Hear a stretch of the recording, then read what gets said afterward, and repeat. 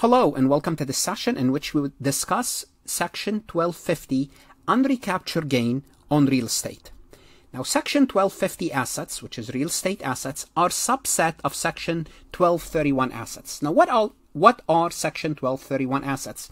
1231 assets are business assets, and we held them more than 1 year.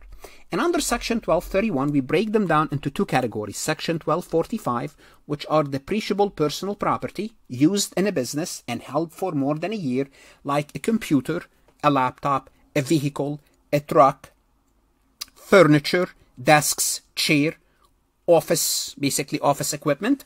Those are Section 1245, which are movable, versus Section 1250 assets, which are real property and land. Real property is depreciable, land is not depreciable. Simply put, Section 1250 assets are not movable. A warehouse is attached to the land. A land is land. A building is a building. You cannot move them around, unmovable. Now, the concept that we need to learn about in this Section 1250 unrecapture gain is similar to the concept of Section 1245. Now, I don't want you to mix Section 1250 unrecaptured gain with Section 1250 recapture depreciation. This is a little bit different. Section 1250 asset depreciation recapture for individuals apply to depreciable real property that are residential real estate acquired before 1987 and non-residential real estate acquired before 1981. What's special about these dates? During that time, the depreciation method used was accelerated method. What do we use now for real estate? We use the straight line.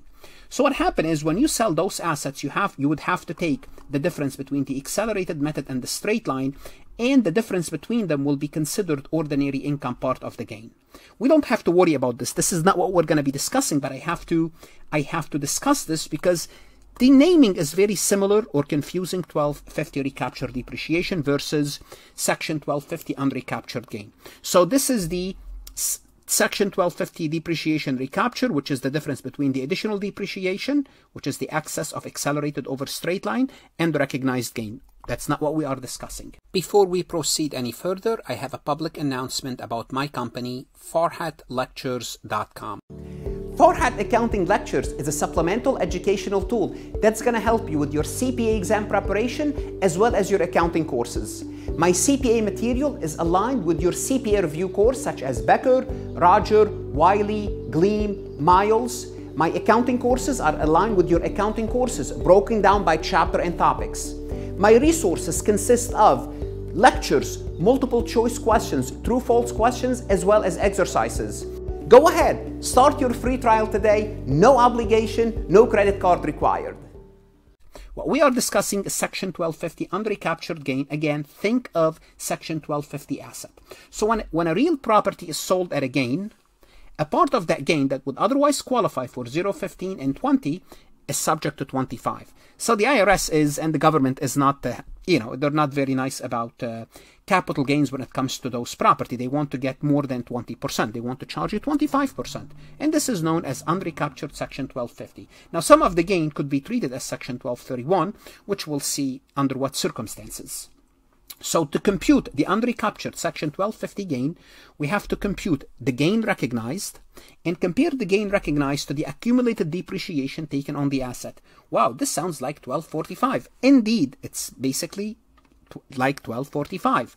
So gain recognized versus accumulated depreciation taken. The best way to illustrate this is to look at an example. We have a business person acquired a retail building for 450. So that's the cost of the building, cost 450 during year X1.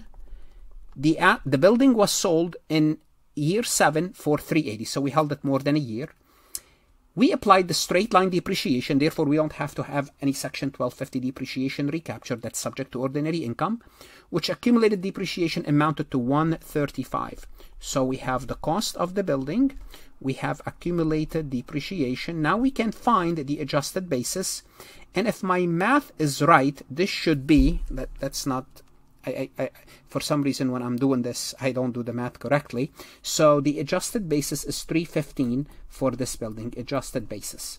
Now we sold this asset, this building, for 380. So if we sold it for 380 minus 315 adjusted basis, that's going to give us a realized gain of 65. Now what we do is we compare the realized gain to the accumulated depreciation taking, and the lower of those two is subject to what? Subject to 25% tax. Therefore, the gain is subject to 25% tax. So the adjusted basis of the building is 315. The gain is 450 minus 315 equal to 65, which is lesser than the accumulated depreciation, and this amount is subject to 25% tax, the 65,000, which is section 1250 unrecaptured gain. Now what would happen if we sold this building for more than 450?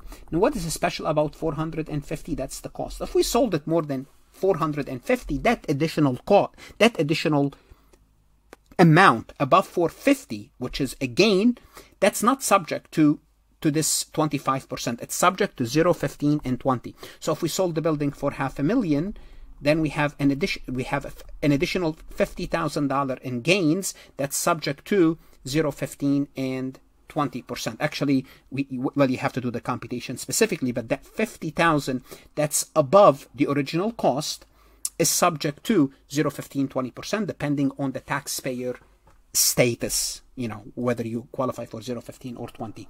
What should you do now? As a CPA candidate, as an enrolled agent, as an accounting student, please go to Farhat Lectures and look at additional resources, multiple choice, true, false, exercises, additional lectures. That's going to help you prepare for the CPA exam. That's going to help you prepare for the enrolled agent exam. That's going to help you prepare for your accounting course. Good luck, study hard, and of course, stay safe.